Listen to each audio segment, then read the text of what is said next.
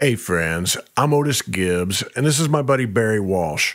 He's going to talk about getting to play with some of the greatest musicians of all time. Kenny Buttrey was a hero of mine. I mean, he played on Ronstadt stuff, on Neil Young stuff, on so many great country records, and he had and Dylan. He played on Lay Lady Lay, and he told me these stories. I mean, I would sit on the bus, and Kenny Buttrey was telling me the story of how he ended up playing the cowbell on Lay Lady Lay. Well, he couldn't figure out what to do, and I think he said Dylan at one point said, "Try that cowbell over there." And so he picked up a cowbell, and that became the track. And he told me about playing on Rainy Day Women, number 12 and 35. He said, and that was like Dylan wanted this kind of Salvation Army sound. So Kenny just picked up a bass drum and turned it on its side and just started playing the bass drum like he was in a marching band. And that's the track, that's what's on there. That's on the intro. Boom, boom, boom, boom, boom, boom. That's the intro to that song.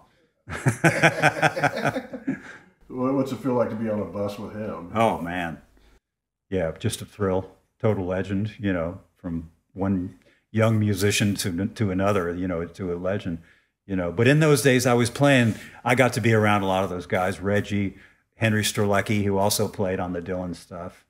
Wayne Moss, I was lucky enough, and Buddy Harman, The first tour in Europe I ever did was with a band called the Nashville Super Pickers, and it was Buddy Harman, Henry Strzelecki, Bucky Barrett, and me. It was just the four of us, and I was the singer in that band. I was, the main singer, and we did Wembley, we did the Mervyn Kahn tours and this and that, and I think I was 29 years old at the time. I was like, this isn't happening,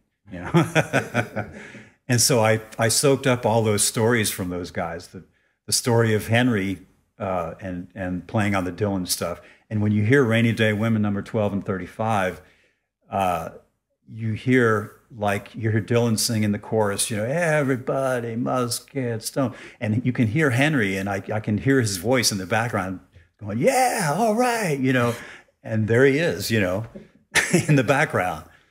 They're really the reason that I got into music in the first place. When I moved here, I was 16 years old when I moved to Nashville.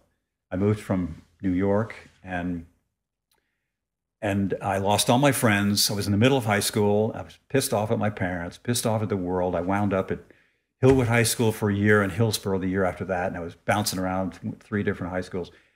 But the thing that saved me was I moved here in '69, and that's the year Nashville Skyline came out. That's the year the Byrds did Sweethearts of the Rodeo, and the Grateful Dead came out with American Beauty and Working Man's Dead, both in '69.